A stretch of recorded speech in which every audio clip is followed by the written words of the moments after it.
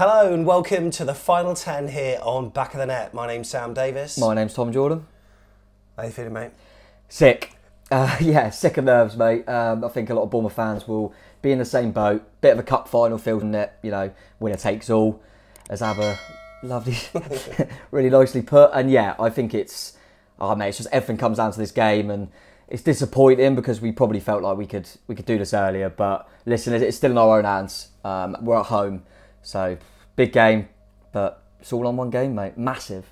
It's all on one game. So why is it called the final 10? Well, we started this series on international break when Cherries had 10 games to go. And at that point in time, Forest were 8th in the table. Bournemouth was sitting pretty on 69 points. We'd scored 12 more goals than them and we had 11 more points. But now the points difference is 3. And what's worse is that Forest have a superior goal difference. So whilst it's horrible for us, mate, it does just underline though why the Championship is such a popular league. It's so exciting, isn't it? It's just not nice to be in this situation. No, exactly. And it seems like it happens every season, doesn't it? Whether that be at the top or the bottom, it's always exciting. There's always a team that seems to come from nowhere, which has obviously been Forest, so to speak.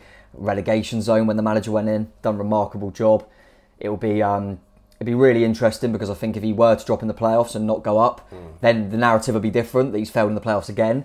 But he's done a remarkable job, there's no doubt about that. And Forest are going to be a bit of a test, mate. I mean, I knew obviously we were 11 points clear of them before the final 10. The fact we had 12 more goals and now we're below them on goal difference, well, not below them, but you know what I mean, less goal difference, is unbelievable. And although that's disappointing for us, it just shows what a great job they've done, mate. And as you say, Championship, always exciting, everyone's always looking at it. And I think, unfortunately for us, I think the neutral probably wants Forest to get the job done. But hopefully we'll be the party poopers in that sense. Absolutely. So there are 180 minutes of league football to go. That's what we're hoping anyway. And like Tom said, it's a linchpin match. Will Forest's impeccable form continue, or will the AFC Bournemouth players stand up and be counted? So obviously our focus is going to be on the Forest game. But before we begin, just want to say our sincere condolences to the family and friends of Robin Folds, who passed away in the last few days. Robin was a huge Cherries fan, watching home and away, more recently due to ill health, just at home. He was an absolute gentleman, and I'd always see him with his sons, Matt and David and the gang, gracing the North Stand, getting behind the lads. I used to play football with Matt for Ferndown Locomotive, and John Sharkey, former press officer at the club, also played as well. And I remember one Sunday he managed to commandeer the Cherry Bear outfit from the stock room or utility room at AFC Bournemouth, and whacked a Loco shirt on, and he was running up and down the line being our cheerleader at Sunday football. Absolute top man, always brought out the jelly babies at half time as well. Enthusiastic about life and always the heart and soul of the party.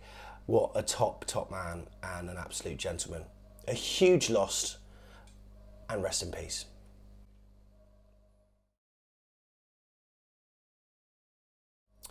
So, let's talk football. Here's what's coming up on the show. 7 years ago, there were scenes at the Valley, and we talked to Tom to relive those days. We'll also be talking about that Blackburn win, the reaction after that game, what a massive 3 points that was. And we'll be catching up on the team news and the press stories that have been coming out of Dean Court over the last few games as we build up to this crunch game. We'll be looking at our opposition as well, Nottingham Forest. I think we know a few of their players. We've got our predictions as well, and look, I did an interview with the iPaper early on, and I haven't thought about prediction, and I gave them one. I'll tell you what I said. Is it positive? Wait and see. And we'll finally go into that chosen 11. I think I got 10 out of 11 in the last one, so I'm improving again. So hopefully we can get this one bang on.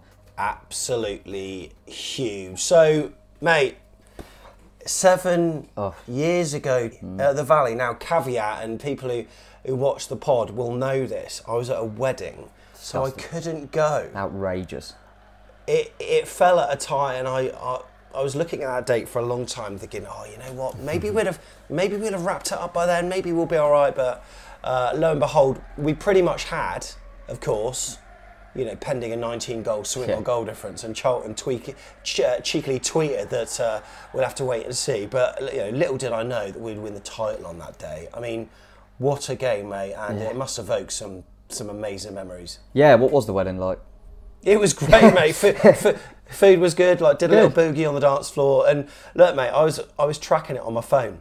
Yeah, I bet. And saw the fact that we were 1-0 up, 2-0 up, and also saw the Watford score as well, that they were 1-0 up on Sheffield Wednesday, 3-0 up, brilliant. And at that goal, that second Matt Ritchie goal came quite late, and it was 1-0 to Watford. I thought, you know what, I'm putting my phone away now, just going to enjoy a nice glass of wine. You forget about it. And then a guy called Ian, he might even be watching actually, Ian came up to me and he said, and he shook my hand, he said, congratulations, Sam. I said, you know what? Yeah, it's been a fantastic season. Whilst I would have wanted to win the league, he was like, stop right there. You don't know, do you? I was like, no, what? He said, Wednesday have equalised. I was like, fuck off. Mad. Oh, and then, lo and behold, mate, and you were there in the crowd to hear the highs and lows of things as it happened. Must have been amazing. It was. I remember my parents said to me that week or so, I think I said that's the best day of my life 3 times, because I said it after the Bolton one, then obviously Charlton, and then the bus parade as well. Like, it just wouldn't stop being amazing. And yeah, it was. I think what people forget about that game, I went back and watched the highlights because a few drinks were sunk and it was party time. I couldn't really remember the game apart from we were comfortable. We were awesome. And I remember afterwards they were almost not disappointed, obviously, but they wanted to hit 5, I think it was, to get the 100 goals. Yeah. And we really should have. We absolutely battered them. And Charlton, I think a big part of it was Jan Kermigan, who's a bit of a legend there, so they stuck around. But a lot of the Charlton fans stayed when they were relegated, by the way, and they stayed for our celebrations to kind of say this is a proper side. We were brilliant, but yeah, it just felt like we're just partying. We ain't gonna win the league, whatever. And then it's that thing where a few murmurings, you start hearing a few cheers when nothing's happening in our game. Later on, you're thinking, no way. And I remember me and my mate just looking at our phone, and it just flashed up 1-1. And I remember seeing, I think it was Elphick and Cook, just looking at each other and just we were playing the game, and then Matt Ritchie, just before he received the ball, was there fist pumping in the middle of the game. It was crazy. I remember our bench going mad, and Eddie was still cool and calm and composed, of course. But it was. We always talk about that Great Escape and how it was like a fairy tale that Fletch gets the goal. This felt like a fairy tale. The fact that never in a million years did we think Watford wouldn't win at home. Was it when because obviously during lockdown, AFCB.co.uk put out a load of football revisited or whatever, 90 replayed or whatever. I can't remember what they called it. Yeah. And they did all the big games like Liverpool 4-3 and Chelsea wins, etc. Of which there were many. And they also did this one. Now, Chris Temple wasn't commentating on it, but it was Adam Blackmore for Radio Solent and John Williams. So I wasn't there, but I've seen the videos, but I've heard the radio sort of replay as well with the pictures. And I don't know about you, but it's like spine tingling when I watch it back. And it's the spine tingling moment is when you can hear that kind of extended roar, because basically Matt Ritchie had just scored. Yes. And there was a cheer, and you know how it goes with the sound peaks, it's like it reaches a crescendo and then it dies down. Yeah. It died down a little bit, and then there was another one. And at that point, William said, what, is it like they scored? Have they scored? And he's frantically looking online, and then all of a sudden, Bournemouth fans are chanting, we're top of the league. Crazy. I mean, how quickly did it go round? Yeah, it felt like you kind of heard it in the distance off to the side, and then what was weird is I was right in the corner, kind of in the top corner, and next to us was it was just, you could just see a glass box, and it kind of looked a bit corporate in there, and they had bought out a replica trophy because they knew it was only Watford to Charlton, so they just had the trophy at Watford, thinking, well, Watford are going to win the league, and then you saw them all going all in a bit of a paddy, and then they drove it. You're joking? Yeah, the real trophy ended up coming over because they made it in time, because they thought we can get over there now. And the Bournemouth game actually had a bit of added time. I think a Charlton player got injured, so it meant that we knew we'd won the league and we still had 5 minutes left. It was so weird. We were just playing and everyone knew what had happened, just going through the motions. I think it might have been when we had him on the pod, mate. I think Tommy Elphick said, I can't remember the last 5 minutes because we knew we'd won the league and we still got to play football.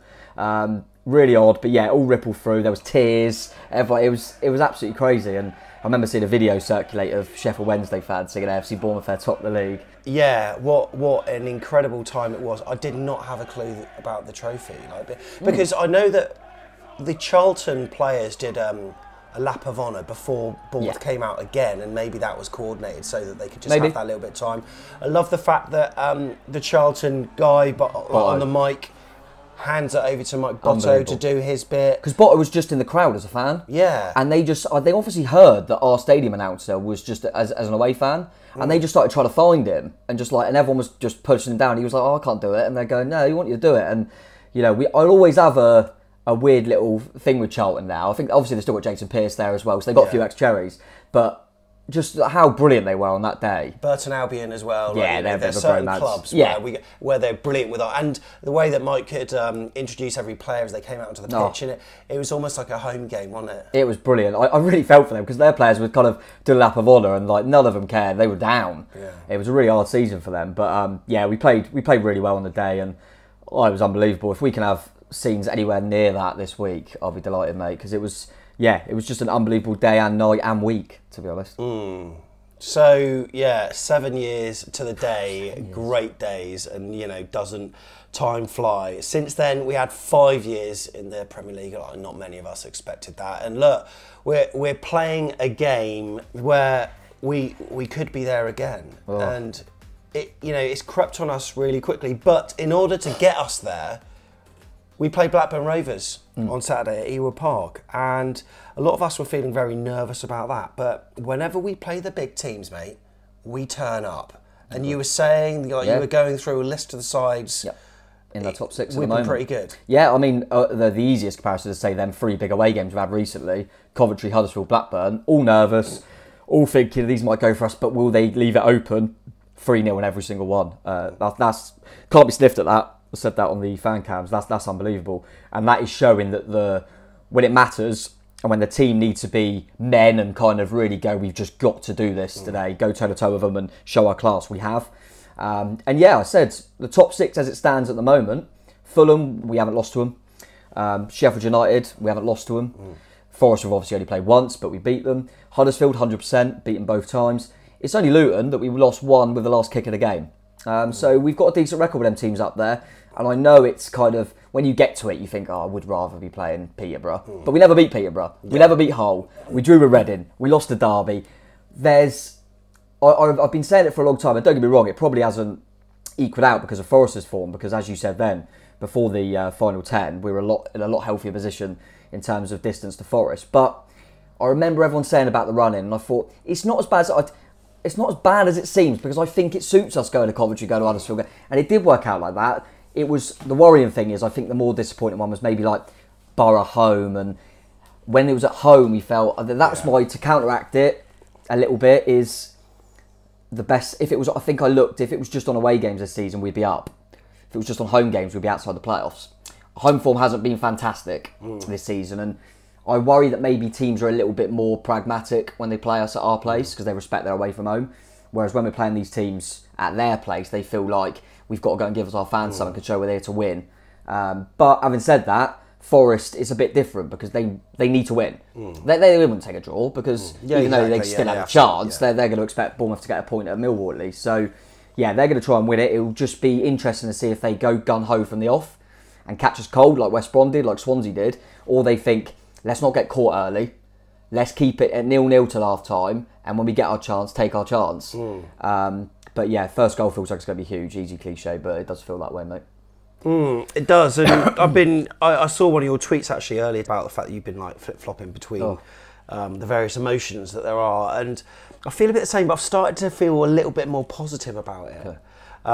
And the fact that they can't lose, and they can't really draw. I mean, they can, like, pending us screwing it up. But all we need is 2 draws and it's done. Yeah, we've just got to not lose a football match in the last 2 at home. I mean, it's not I know they're not brilliant fixtures, but it's not bad, is it, to go, you've got 2 home games to go, and if you don't lose either of them, you don't even have to win them both. If you don't lose either of them, you're up. You take that. That's, I mean, 2 home games, you would take that. So, yeah, we've got to look at the positives. As you say, man, I'm flip-flopping all the time. 1 minute I'm going, yeah, we turn up when it matters. We've only got to get 2 draws. We'll be fine. Then I go, oh, we're not that good on Sky. Are we that good midweek? And I'm going, oh, we haven't won midweek since Feb. And all this stuff. And it's just like that all the time. And at the end of the day, mate, like we said before the Blackburn game. When this team turns up and they perform like they can, then we could beat anyone in this league, particularly at home, in my opinion. And we've got players back at the right time. I think we'll go into this, obviously, talking about the Blackburn game, having Zamora back. Yeah, I think a lot of people will say about Gary Cahill and stuff like that, but really, it's Parker's best back four. Yeah, there's going to be no way that Gary Cahill is going to be involved. But I think from Parker's point of view, he's got the back four he wants. Yeah. He's obviously got the goalkeeper. His midfield three would always be Lerma, Lewis, Cook and Billing for me, if he got to pick it. He's got all his wingers available that he wants, and he's got Dom Solanke fit. So he'll be, really pleased. And I think I tweeted earlier as well, I mean, we've got a squad that it's unlikely that Gary Cahill and Cantwell will get in the squad for selection reasons. And I mean, that says it all. Yeah. Ethan Laird didn't make the bench the weekend. He was one of Swansea's best players at the start of the season. So the squad's unbelievable. And we've even got that, as we saw against Swansea. Hopefully it won't get to that point, but we've got a nice little plan B to mix it up if we need it in Brady and Kiefer Moore as options, which fortunately I think it was really key that we didn't have to use that at Blackburn, because I don't think either of them 100%. Well, it's quite nice that we got a plan B in terms of even Dembele, and then almost a plan C by playing that direct route. But I'll tell you what, he was what an impact, by the way. He's done that a few times late on in games with his just direct dribble. I don't think he's probably got the, maybe the nous or he hasn't got into Parker's style yet. Is why we seem to go with Anthony when it really matters, which I appreciate. But when it's kind of just going to be free and run at them, they're tiring a bit down that side. Dembele, mate. Well, He's got to be a good player. Well, look, we'll get into the nuts and bolts of it, and we'll talk about Dembele. But I said on the vlog, mate, and call me a soothsayer or whatever.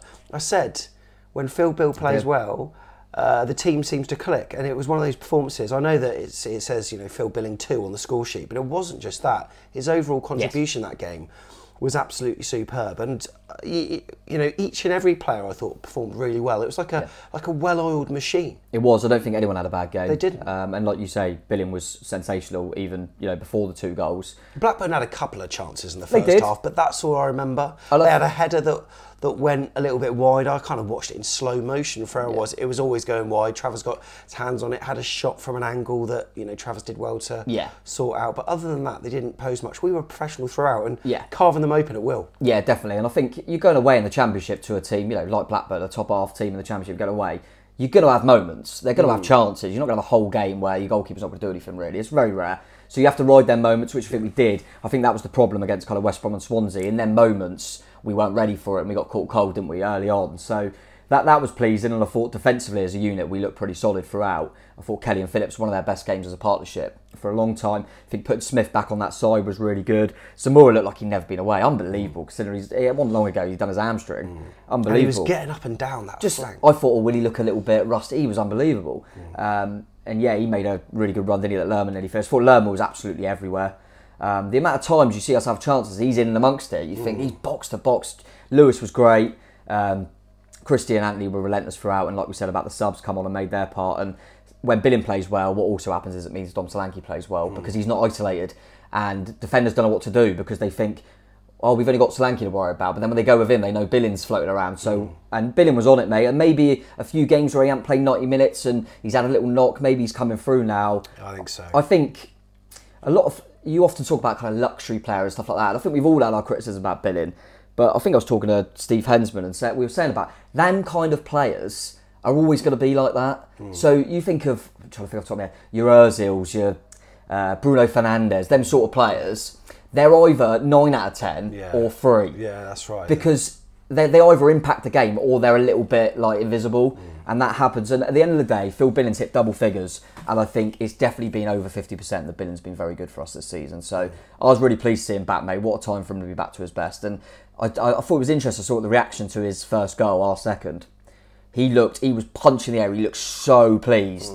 And I think he thought, yes, I really needed to get back on the goal scoring sheet. That's a massive goal. Well, that was two goals and 1 assist, because obviously the first goal was great little cushion header. Long ball from Nat Phillips, which I've seen more evidence of in recent games. Actually, we're just mixing up, and Nat Phillips is not necessarily doing that usual U-shape and trying to find Smith or whatever, but he obviously saw Billing in space, curled a lovely little lofted ball to him. Billing, like you say, cushioned it off Solanke to take on his chest, and it just opened up really nicely in front of him.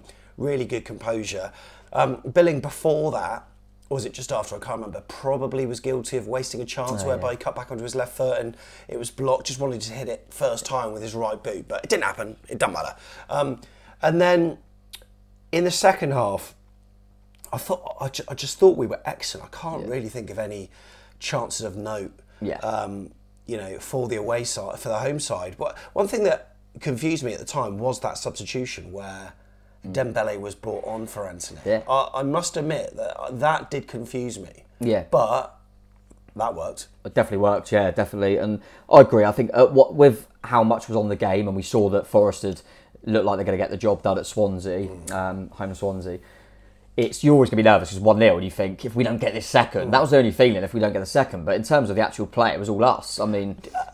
on the vlog, I said something, because I think at that point in time, I thought it might leave us maybe a little bit defensively short, but, it certainly didn't. And, Siriki Dembele was just superb, mate. It was just really good. Clever from Scott. I think they were leaving us open. We were getting in that side quite a lot, and they were trying to push up a little bit higher and try and take a few more risks. And I think, fair play to him. I think he thought, you know what, we can really get in down that side. They're leaving it open, and that's what Dembele will give you with that pace and stuff like that. So, yeah, that worked a treat, didn't it? He had a big part of play in both goals, Dembele. And you can see that when we scored, I noticed in both goals, Lewis Cook runs straight over to him, gives him a hug and kind of like says something to him, as in like, that's what you're about. And you can... I think he's one of them players that I think he can really... We've said a lot with... we were chatting, weren't we? We were saying about Stanislas, that really sad that he's probably not going to get a goal when he isn't going to get a goal this season. Whereas normally his numbers are just superb.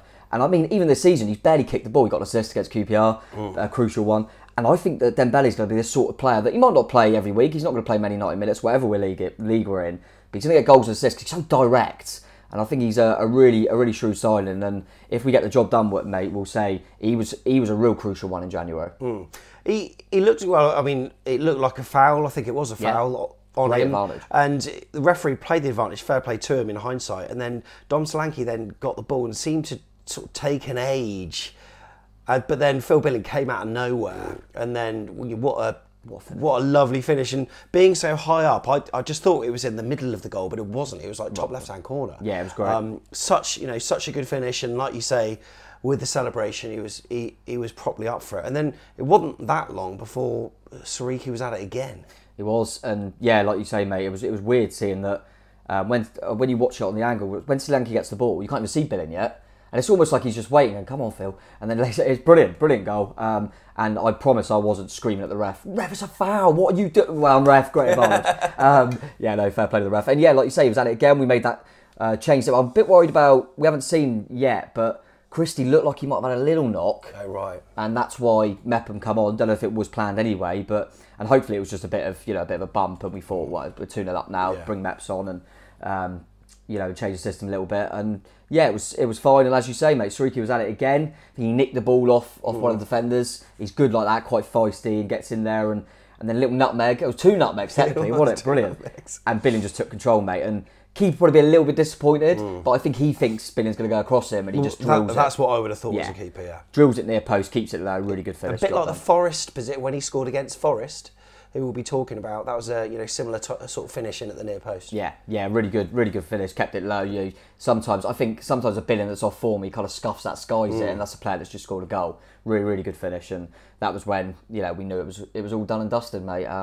So yeah, really enjoyable and really good goal, and we were having them at will there, and like I say, then we could bring Mepham on, get Christie off, and then we could even rest Dom Solanke after. Yeah, that's right. So Jamal Lowe came on for him as well, and that was that. And yeah, we were absolutely all over them in so many departments. We had 13 shots to their 9. We didn't pass as much as them though. Right, okay. We didn't pass as much to them, and also in terms of the possession-wise, not sure what that was. We'll find out the stats for that as well. But I'm just looking through whoscored.com. In terms of the heat maps, we were absolutely all over them. Yeah. In terms of that, but yeah, so pleased with that performance. It was just what we needed, momentum-wise, mentally, or whatever. That Swansea comeback's probably got quite a lot in terms of the contribution. I'm going to do it to you now. You're going to guess the possession because I've got it. It surprised me. I felt like we were all over them, I but know, so I've do I. got a feeling it's one of them where we probably had less possession. I don't know. I'm going to go for 42% Bournemouth possession. Not bad. We had 38. Really? They had 62, and I said to you before we started doing this, we were talking about different things, and the lowest possession we had this season was the 4-0 win against Swansea. We've just won 3-0 with less than 40% possession, and I think this is what we've been. You don't want to get back into it, but this is what we've been saying all season about, when we've had most of the ball, we've ended up drawing with your likes of Peterborough and Hull. When we've had less of the ball, we just kill teams on the break, and it looks like it's attack after attack because they're keeping all the ball for a little bit. We break it up, transition straight away, we're in, and that's what happens. And I think that's what will be interesting to go to this Forest game. Everyone will be saying they need to win, they'll go for us, but if they look at it carefully, they'll be going, but if we just go toe to toe with Bournemouth, they're going to kill us. So I think they'll have to be a little bit more shrewd about it and think, we keep it 0-0 to half time, maybe we can then open up near the end. So we'll see. If Forest do get a result, it would be a Steve Cooper masterclass. And look, we will be talking about the opposition. Of course, we've just mentioned Blackburn, but here it is, all about the tricky tree. So after an important win at Ewood Park, scoring 3 goals and keeping a clean sheet, we've now got 2 games to finish the season, and it starts with a battle for second place against Forest. Just a reminder that this game is live on Sky. It's an earlier time for an evening game at 7 p.m. Like you said, Tom, they've got to come at us. Yeah. They can't lose. We play better against the better teams. And they're similar to us in that when they've had big wins, I mean, their 5-1 win against Swansea, they had 30% possession. Swansea 30%. Yeah. And I think it is one of them things. Swansea obviously trying to play a certain style. We've spoke about that in previous videos when we just played them. But you go toe to toe. Like they remind me of us when we first got to the Championship. We played some really good football under Eddie, and we got some really good results, like Swansea have. But we also took a few beatings, and we come 10th that season. And Swansea ain't going to be far off that. Do you know what I mean? It's a lot of parallels there. But Swansea are a team that I think under that style they'll probably get stronger next year, like we obviously did. So yeah, Forest are similar in terms of. They're quite happy to count on them. They've got a bit of pace in behind. People like, Jed Spencer right back, whether it be that or Brennan Johnson and Sam Surridge. So, really interesting that there's a lot of parallels there. And, I'm just getting nervous more talking about it, mate. When we play the better teams, though, we do look a class apart, which is something that yes, their form has been good, but they haven't been getting any results that are... Look, their 5-1 against Swansea was impressive, 4-goal margin. We did that. We didn't concede during it. Their results have largely mirrored ours. They lost at Luton due to a skanky goal. Ours was last minute. And you're thinking, really, are they sort of better than us? No. I don't think they are. So, toe to toe, I genuinely think that we could do it, but we just have to be on it. It's, it's ours to lose. It's ours to lose. It's not like we're going to get overpowered by a better side. It's all who turns up on the night. It's as simple as that. It's which team perform on the night. And on one hand, you'll be thinking, how much does momentum play? How much does form play? And that's where you'd lean towards Forest because the form's unbelievable, hence why it's only 3 points now. On the other hand, you go, all right, let's do that like a lot of teams do before a big game, or do a combined 11. And I'm not giving Forest any stick. There'll only be a few that would get them for them. Player for player. You could argue Steve Cook. I think Jed Spencer, as I mentioned, Brennan Johnson, they got a few, but I'm not being funny, but Sam Surridge was let go because he wasn't good enough. And, he's obviously having a pearl patch. He's a good player. And this might come back to bite me, but he ain't getting on our bench. No.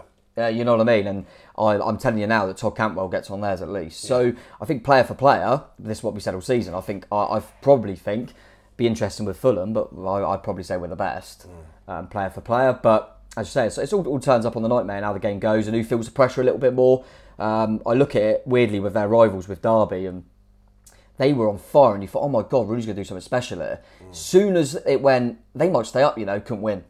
As soon as they thought they'd, there's no fear, and Forest have come out of nowhere, and it's all like, bloody hell, look at Forest go, no fear. And now they're going, you can do it, You've only got to beat Bournemouth, and now will they freeze? We'll wait and see, and it's a bit like us as well. You just got to win at home. Yeah. Will we freeze? And as we've said a lot in this video, when we've had them big games of late, we haven't froze, we've turned up. And they've got a history of freezing. Have they? I won't mention Swansea when all that happened. When they were, and then I think Swansea scored loads of goals, and they had like one more goal than them, and I think they made 6th, right? And Forest finished 7th, just outside the playoffs. Whether that was last season or season before last, I can't remember, Yeah, honestly. yeah. All of the COVID football sort of merges into one somewhat. But anyway, team news, reaction from Decor, Mr. Park Espresso.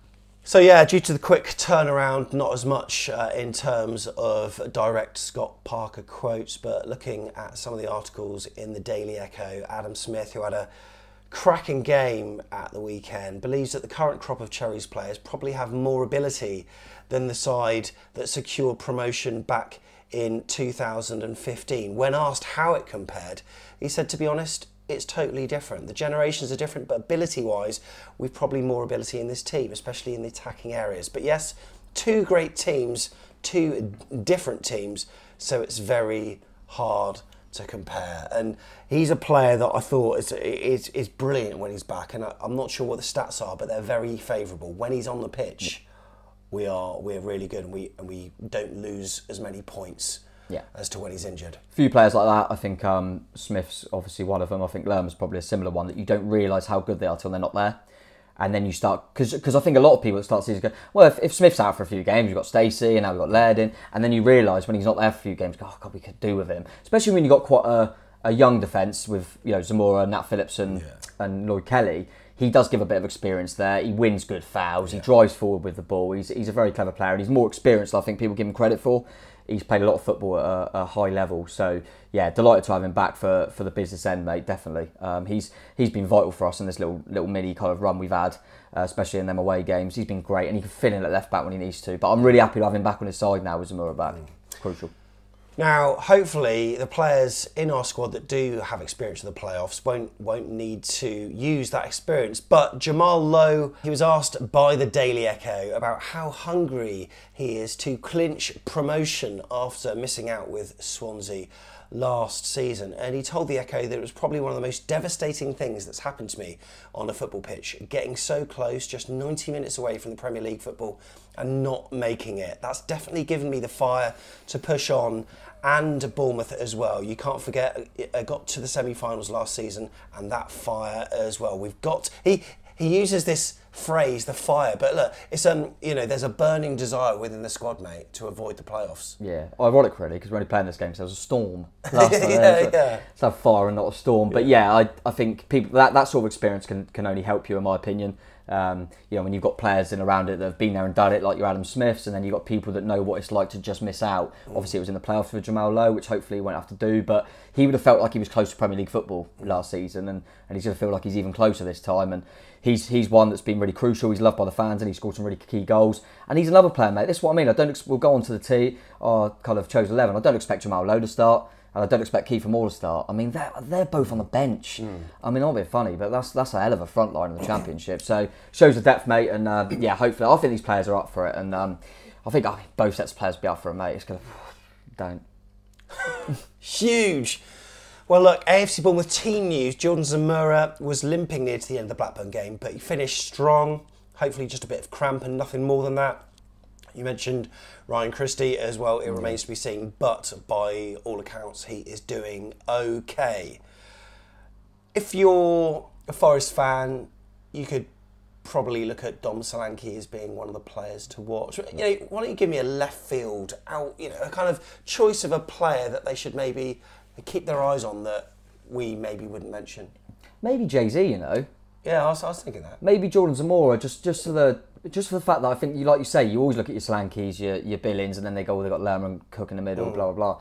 But I think Zamora's that left side is a little bit more unknown this season, isn't it? And he gets forward a lot. And I think what we'll say is, as much as I'm sure plenty of us, myself included, will be going, Jed Spence is probably the best right back in the league. Right wing back he'll probably play. Brennan Johnson go over to that side. So they've got some good players to that side. But that also means that they're very forward-minded, and if they leave any gaps, Zamora will be up and back all game long, and it could be one of them that both of them could get exposed at either end. It will be kind of, Spence v Zamora is going to be a real battle, kind of which one catches the other one out. They've both got a lot of pace, so that'll be interesting. But yeah, I think Zamora, and equally, I think if you think you're getting the job done and all you're keeping Solanke quiet, big Kiefer off the bench. Yeah. Nice little plan B/C that we got there as well.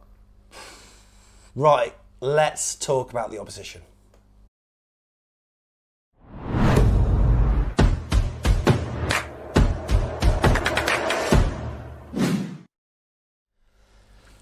So this game will see the return and a big welcome to our old captain, Steve Cook, even if he is in an opposition shirt. He joined our club on loan in October 2011 and then permanently on the 4th of January 2012. And then nearly exactly 10 years later to the day, that run came to an end and he left to join Nottingham Forest. And the two C's have inspired Forest to great things. Steve Cook, since he's been there, has been exemplary and Forest fans absolutely love him. But Steve Cooper's arrival did big things for them as well. When we played them, it wasn't Cooper, but it was another C, Chris Hughton, that was there. And let's be fair, it wasn't great to watch by all accounts. Let's relive the day. Looking the red flag flying high, Decoy to Wembley, looking the red flag flying high.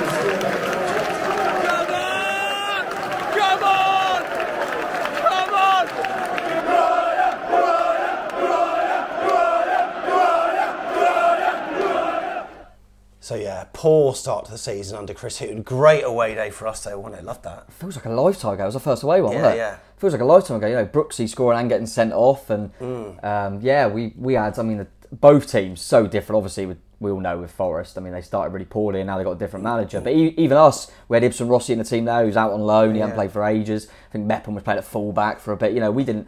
I think our only sub was like Christian Sadie coming on, who's out on loan at Burton. So we were kind of down to the bed. It's completely different. Two completely different sides. Two really completely different sides. But yeah, it was a good way to start the season for us, not for them. But yeah, we've both gone in different trajectories since then. But yeah, their change of manager was obviously the right decision. I felt for you because I thought you'd do a good job for him. It just didn't work. Absolutely. So yeah, Forest lost their first 4 games, including our away game, which was their 4th straight defeat. They then drew away at Derby and lost their next 2. The second defeat being at home against Middlesbrough. That was the end of Chris Hughton's time at Forest, having been there for just less than a calendar year. He was replaced by the former Swansea City manager, Steve Cooper. He was in charge of the Swans for 2 seasons, got them to the playoffs, including a final last time round, but decided to call it a day. And yeah, Forest won their next game after Hughton left, and then Cooper took full charge. And his first game was away at Millwall, which finished in a 1-1 draw. He saw his side then win 4 of their next games, 3 away from home, and he'd steadied the ship. And you've got to say, mate, in terms of his footballing now, see, he knows how to get the best out of players, doesn't he? Yeah. Wow, what a job he's done. Unbelievable job. And we spoke, because of both teams playing him recently, we spoke a bit about Swansea, and they're struggling without him now, you know. Yeah, it's going to take them a bit of time to rebuild. I think he's, really top manager. He's probably unlucky with what Luton have done. I think Jones got the manager of the season, hasn't he? It always surprises me, these awards. Wait till it's done, because if Forest go up, surely he's got to get it. You'd think so. But what I will say is he's had 2 playoffs that he hasn't done. I'm happy for it to be third time lucky. If they want to win the playoffs, he's got to win the playoffs, hasn't he? Third time lucky, win the playoffs. There's no point of beating us. But no, all seriousness, done an unbelievable job. Made some, as we know too well, made some really, really good additions to the side. I was thinking then, because I remember thinking it was really weird when they got Sam Surridge from Stoke, because he'd barely been there. And I think, Actually, I think he had him at Swansea on loan. He did. So there's obviously something there. I'll tell you what, he's obviously getting the best out of Sam Surridge. We couldn't quite do it. Stoke couldn't do it, and he's certainly doing it. We all like Sam and know he's a good player, but we never thought he'd be this level. No. So, fair play to him. And he's got a really good balance there, being hard to break down, but also score a lot of goals and play good football. So, yeah, he's going to be a top manager, mate. And whether they do it this season, if they don't do it this season, they'll certainly be there or thereabouts next. Yeah, absolutely. So in their away games since he's taken charge, they've won 9, drawn 5 and lost 3. Their last away game was a 1-0 win at already promoted Fulham at Craven Cottage. Nottingham Forest most recent game, of course, we know, was that home match against Swansea where they won 5-1. In their last 6 away matches, Forest have won 3, drawn 2, lost 1, scoring 7, conceding 3. Bournemouth in their last 6 home games have won 2 and drawn 4, scoring 8, conceding 5. So we've talked about 1C and then we'll talk about another, Steve Cook. Firstly, this was the message that Steve Cook sent us back in February. Hi everyone, just wanted to say that I'm really looking forward to coming back this weekend. Obviously going to be a really strange game for myself and my family, but yeah, it's going to be a great occasion. Just wanted to wish everyone the best for the season, and hopefully Bournemouth go on and get promoted to the Premier League, and I'll be watching on and supporting apart from tomorrow. So looking forward to it. Hopefully see some familiar faces, and I'm sure I'll give you all a wave. Cheers. And of course, at that point in time, Tom, who knew what was to come, both on the pitch but also off the pitch? It was Storm Eunice. Our stadium was damaged, couldn't get it sorted in time. It was a very late announcement. Forest fans thought that we were doing it on purpose and all that kind of stuff. And it was rescheduled to the 3rd of May, but bloody hell, who knew and who thought that that match would be so pivotal? Bloody hell. I think even Forest fans, if they were being really honest about it, thought that was an annoying reschedule, because Bournemouth would probably get it done by then. I think we probably did, if we're being honest about it. I thought, that's nice, because I think we'd already be promoted by the Forest game. But because of ours and Forest's form, it's meant that it's, like cup final, like we say. But yeah, I think there'll be a bit of banter about that one from the Forest fans with calling it off for the Storm. But we certainly didn't have any kind of case to make when a few days later we also got another game called off away at Swansea. That was nothing to do with us. So yeah, the Storm caused a few problems. But yeah, nice Cookie to get a message. And saying that, we just talked about 7 years to the day that he was lifting a trophy for Bournemouth. Now he's competing against Bournemouth to try and do the same thing. The reaction's going to be positive, I'm sure. Oh, of course, yeah. Standing ovation, I'd like to think. He's an absolute legend of the football club. I'd even think like Sam Surridge, who's probably going to start the game, will get a nice little clap. It won't be the same as Cookie, but if Grabban was playing, he'd have the same. I don't think any of them 3 players that are previous Bournemouth players have anything but love from the majority of fans anyway. So yeah, I hope we give him a little clap. I'm sure he'll give us a little clap. I hope he's happy, and then I'll be cheering him on in the playoffs, hopefully. So I feel like I'm tempting fate by saying a load of things here, but I can't remember a match this season where we've started and kicked towards the North Stand in the first half.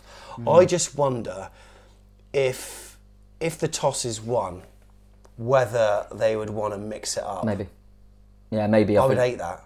Yeah, so would I. But I think teams that know we like that sometimes do try and change it. Obviously, if they win the toss, I think I said to you, I always remember O'Driscoll when he left us years ago. He'd done it straight away. But equally, I think the reason we get it so much is teams don't bother because they think, well, we want to shoot against our fans as well. Yeah, they're right alongside. Yeah, so hopefully it won't. But like you say, if I'm Cookie or even Surridge, I'd probably be saying, if you get the chance, switch them around. They won't like that. So little things, isn't it? Do Forest still play with 3 at the back? Yeah, they have been. Yeah. Yeah. Cook in the middle of it. They will know our weaknesses, won't they? They will know which players to expose. Cookie's going to be, saying all the right things because obviously he wants to win this. Sam Surridge is going to have a point to prove as well. Yep. There's going to be a lot of motivation on their side. Not least because winning will effectively mean that they're in control. Yeah. But also for personal pride as well, and also to maybe get one back at Parker, which Steve Cook was out of favour or whatever. I don't know the ins and outs, and maybe we'll never know. But I'm sure he'll want something to say. Absolutely, because I think it's pretty clear, like you say, without knowing the ins and outs, that Steve Cook left because he wasn't in our plans for whatever reason that is. It was whether it was our manager's decision or people above, he wasn't in our plans, and he was deemed that he wasn't as good as the centre halves we had available. So he'll want to come in here and go, you should have kept me. And equally, Sam Surridge would say, I didn't quite get the opportunity here. He'll probably think, I didn't get enough of a run in the side. When people like Dom's form weren't great, I didn't get enough of a run. And I want to show you that you've missed out on a good young striker that come through the academy here. So yeah, they've certainly got a point to prove. But as you say, mate, just the magnitude of the football match, mate, is going to mean they're all going to prove something for their travelling fans. Going to be absolutely bouncing. So yeah, everything's on this game, mate, and it is going to be who turns up and who goes. We're here when it matters, and it's going to be nervy, mate. It's going to be nervy. I do still think, regardless of the fact that they score goals and we're at home, I do think there'll be an edgy start to the game. I think both teams will play with that handbrake on and be a bit nervy. Steve Cook's always got a game in him, though, where something catastrophic will happen. Well, hopefully. It could be tomorrow. Yeah, I think he was always... I think we always had that with our defenders. We were always told to play out quite a bit, and occasionally he got caught a few times and got a bit of criticism of that, particularly in the Premier League. But he's also a player that, I think you mentioned earlier when we were talking about games that we watched back, the Liverpool game, when he scored a goal. He's still a good player. We talked about Adam Smith having that experience. I think Cookie's got that for them. Yeah. Real leader in that back three for him. But he'll also know, he'll probably be thinking, God, Dom Solanke's going to be a tough one for me. Yeah, Dom would beat him in a foot race, would he?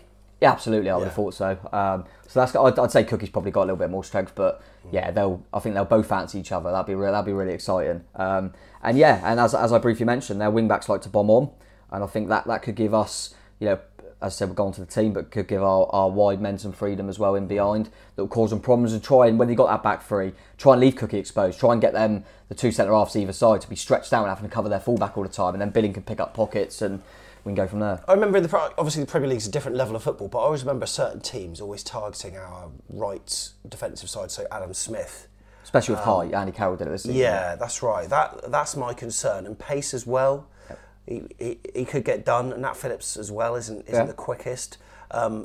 Lloyd Kelly is obviously, the get out of jail card, but he probably wouldn't sweep up on that right hand side. I don't know. That's my concern about where they might hit us hard. I think the thing that makes it such a leveller is I mentioned that right side's very quick for him. Brennan Johnson likes to go over to that right side a little bit, and Jed Spence.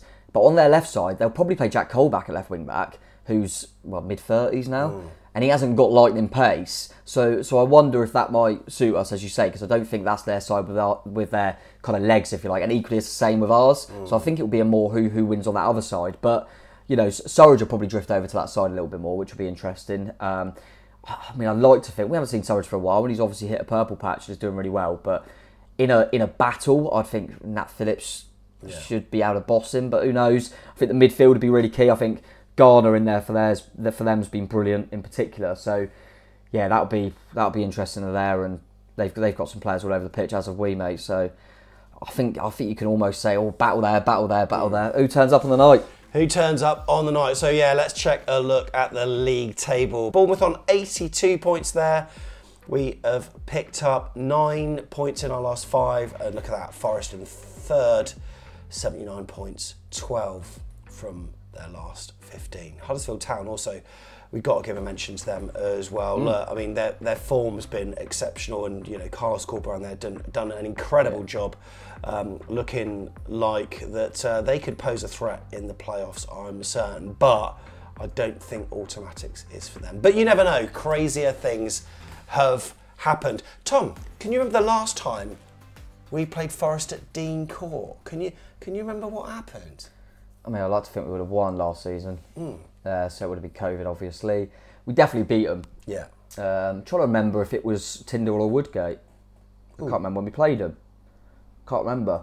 It would have been Tyndall. Right. So we probably, we were unbeaten for a long time. So we probably I think we beat them. I can't remember what the score was. I had 2-1 or something. 2-0. The goals came from Junior Stanislas, who put away a pass from David Brooks in the 3rd minute, and then in the second half, Stanislas scored his second from the penalty spot after Solanke was fouled. So it was a Stanislas brace in our home games against Forest. Bournemouth have won 5, drawn 1, lost too, so that bodes well. So injury-wise, mate, they've got a few players out, haven't they, including an ex-Cherry that I would never want to face because he can always poach. I agree. Yeah, I'm gutted for him. Like if it were to be playoffs and stuff, that he can't play a part. He scored goals in playoffs before. He's a really good player, Lewis Graben, and he's captain the side a lot, hasn't he? And yeah, like I mentioned earlier, we got a lot of love for him here. Scored a lot of goals for us in the Championship, and yeah, he was a great player for us in League One as well. So yeah, and as you said, mate, he scored against us for Norwich as well when he's been back,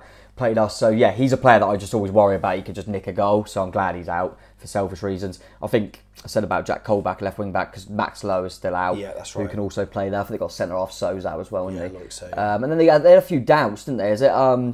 Is Keenan Davis a doubt? I don't know if I think he might be one that was rumoured to be a doubt. Yeah, he's out for the rest of the season. Yeah. So that's probably because that's why Surridge has really come in, and they probably would be thinking Grabs and Davis are probably their main two. So it's big for Surridge to play. And I know Zinkernagel was a doubt, but then he played against Swansea, so I'm guessing he'll be all right. And he's probably we're saying about people that got a point to prove. He's on loan from Watford, isn't he? Or they've signed him from Watford. I think they got Angana's on loan from Watford. So there's there's a few little things there, but he's a decent player, mate. Oh, it's tasty, isn't it? Right, so the Nottingham Forest player to watch then, if you had to pick one? Brennan Johnson. I think if you take away any sentiment behind kind of your Surridges and your Cooks, I think Brennan Johnson is a player that I really like, and he's probably a player that, if I think Chelsea, if we were to get promoted and they don't go up, could we try and nick him? Because I think he's got a lot about him. He's only young, really good player, can play wide, can play up top, so a lot of pace. So yeah, he'll be one to watch for sure. They've got a distinct advantage for having players that maybe haven't got the Premier League experience, that they could probably keep the nucleus of their squad together for the next season. Steve Cooper could, possibly even win the league with that lot. But I feel as though if it was us to miss out and we stayed down, then we would almost have to start again. Yeah, probably. Based on the fact that, Solanke will probably go, Lerma maybe, Lloyd Kelly. There's a number of players that would just be out the door. Yeah, definitely, I agree with that. And people like Brennan Johnson, like you say, Cooper can kind of say, look how close we were with the start we had. Stick around, another season. You're only young, you'll get your opportunity, but stick with us and you can get promotion with us. And whatever happens, if they're in this league next season, they'll be a force for sure. Starting to get nervous again. The referee tomorrow is Stuart Atwell. He usually takes Premier League games. He's the man in charge. We had him in our last season in the top league for 4 games. 3 against London clubs, home against West Ham, Arsenal and Palace, and away at Leicester. So Atwell is the referee. Right, we might need a drink tomorrow. Let's do pubs and predictions.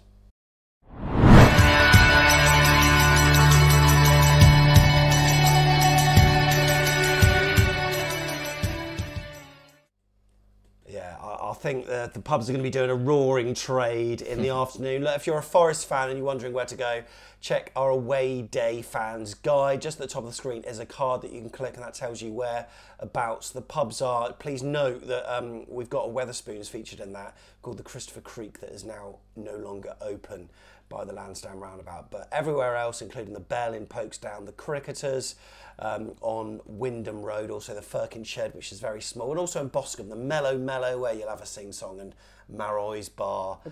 They can just ask. They've got enough of them ex-Bournemouth players. Just ask them where to go. Just ask them. You've got enough of them. And if you're a Bournemouth fan, of course, you can go to those places as well. But also, of course, the 1910 Bar, the QP, places like that as well. The Brunny's always good as well. So yeah, do check that out, and we'll hopefully see you at, before the game at some point, Great Escape Bar or whatever, or if not, 910. Predictions then. Let us know what you think about how you feel. Put your predictions down below. We'll read it, and hopefully, if you're a Bournemouth fan, they'll come true. Tom, how are you feeling for it? I mean, I haven't got a clue, so I'm just going to be blindly positive, I think. All I can think of in my head is, we've spoken about it a few times, big games that matter. Coventry 3-0, Huddersfield 3-0, Blackburn 3-0. When we got promoted last time, home to Bolton 3-0. 3-0. I mean, it ain't going to be 3-0, but I'm going 3-0. Does it, on Twitter and stuff, I've not been looking at Twitter as much, but I don't like seeing all these, the Forest fans are so confident. We're Nottingham Forest, we're coming for you. And you would be with the form you're on. If they're not confident now, when can they be? The form they're on, no fear. They feel like they can beat anyone at the moment, and rightly so.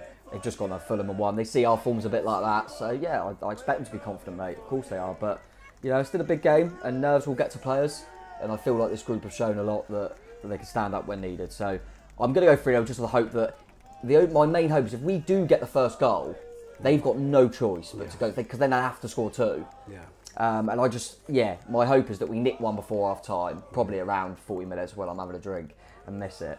And go 1-0 up, and then they come at us and we catch them on a counter a couple of times. But who knows, mate? I did an interview with the I paper, and I did a prediction for that as well. Mine was 2-1. To us, yeah. And to us. And it will spark scenes if that's the case. It could be a night that will go on and on and on. And if it is, I'm staying out. Do you know what? I'll put the vlog together. I will get the vlog out first thing, half cut, whatever. I'll do it. And we'll talk about let's not talk about logistics of what could happen, because let's worry about it. Let's worry about our chosen 11 now. Yeah. Let's do it.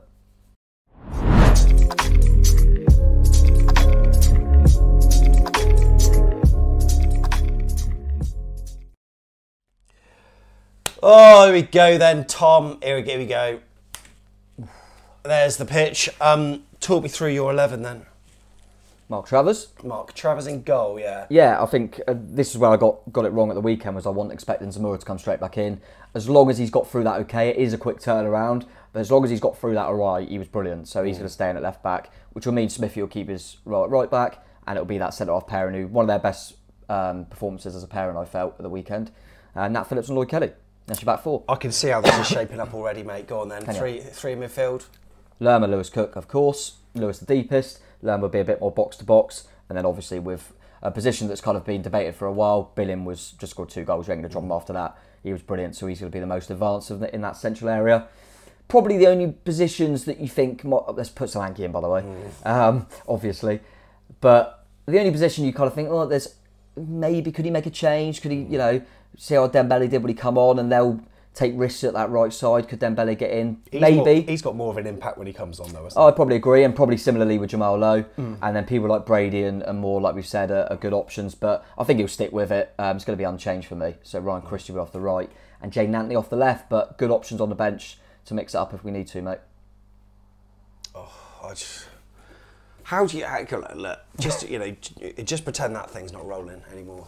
Have a sit back. I normally sit in the boxes as well. How are you really feeling? I'm all right in terms of the more I talk about it, I think we'll be okay. I mean, you look at it, you think we've got to really, surely. Yes, they've got good players, but even player for player. Yeah, the only thing you would change is the form. Apart from the form, but equally you could look at that and go, we just won 3-0. If you want to go really instant form, we've both just smashed teams away from home, but us away from home, them at home. Well, we scored 3 goals in 3 goals against Swansea, 3 goals. Yeah, 6 of our last 2, and they've done the same, haven't they? 5-1, 1-0. So, yeah, I think really kind of instant form is not too different, but over a longer period, as we said before the last 10, we had an 11-point gap on them, so that's a concern. But apart from form, you'd want to, at the end of the day, regardless of form, you'd want to be the home team. With a home team, you'd want to have Dom Solanke leading the line over Sam Surridge. You would, as much as Surridge had good form.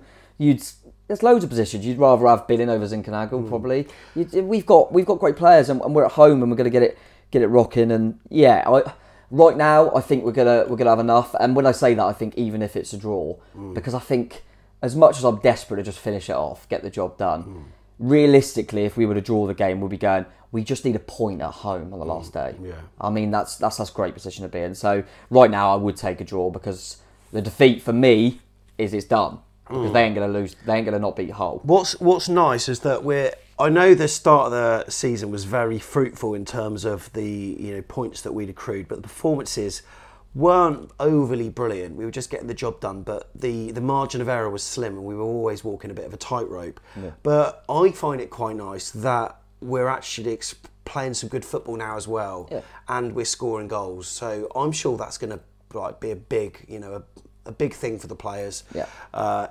It's not like we are playing this kind of robotic, mechanical brand of football. I think it was really good in the last game, and if they can do that again, happy days.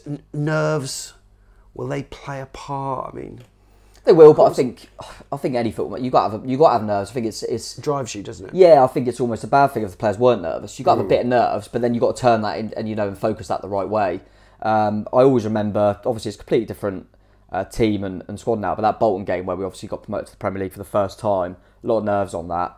And I remember seeing, there's been loads of documentary, like little montages since, obviously. And I remember a lot of the players saying there was more excitement that we're at home and all we got to do is win and we're up. What an opportunity. What an opportunity. We're not messing this up. No way are we messing this up. And I like to think we'll do the same, mate. I really do. I like to think so. But it's so nervy because we haven't even got... because of that fact that if we lose, it feels like that's it. But we still got to play out. It's mad. But I think we'll just do enough. I really do. And I'm hopeful. And I just hope it'll be a nice night and we can just enjoy the final day, mate. But definitely nervous from my side. But I just want it to fast. I just want to fast forward time. I don't want to play I don't even want it to happen, mate. I don't know what I'm going to be like. My dad always reminds me that when we got promoted from League Two, we were 5-2 up against Lincoln, and I went underneath in the concourse and couldn't cope with the last 5 minutes. We were 5-2 up, so I'm definitely nervous for this one, mate. Let's see what happens. Nothing we can do about it. We just got to get behind the boys and be that kind of 12th man, as the cliche goes, and get us over the line. And mate, it could feel absolutely horrific, but equally it could be one of the best nights as a football supporter. It's what it's all about. It's what it's all about. Yeah. So, and look, whatever happens, credit to Forest because they've been absolutely brilliant. And you'd have to say that whoever does win it, if it is going to be a win for one of the sides, they probably would then deserve it. Of course. To go on and win it. But even if they did win it, if it's a 1-0, it's a 2-goal margin. We could beat Millwall 4-5-0 and they still believe it a bit. So it's still not. Yeah, they'll beat Hull comfortably. That's my worry. Is they'll be. I don't see. I just saw. You always look at it at the end of the season because they got nothing to play for. Hull. They just lost 5-0 to Bristol City. Oh, brilliant! They were one of the worst teams we've played this season. So yeah, I think we've got to assume that they're going to beat. Like we kind of did against Swansea before. Swansea are a lot better than Hull, but we had to assume that they're going to go and win, and they did. So yeah, I think it's all on this one, mate. To be honest. So hopefully we can get it done. But what's weird is I feel like if we go and win, I'll then be cheering Forest on probably in the playoffs. Yeah, no, really weird. But I'm really hoping that Steve Cook will have 2 promotions to be a part of this season. 2 man of the matches at Craven Cottage for 2 teams. He could have 2 promotions this season. What? So 2 medals?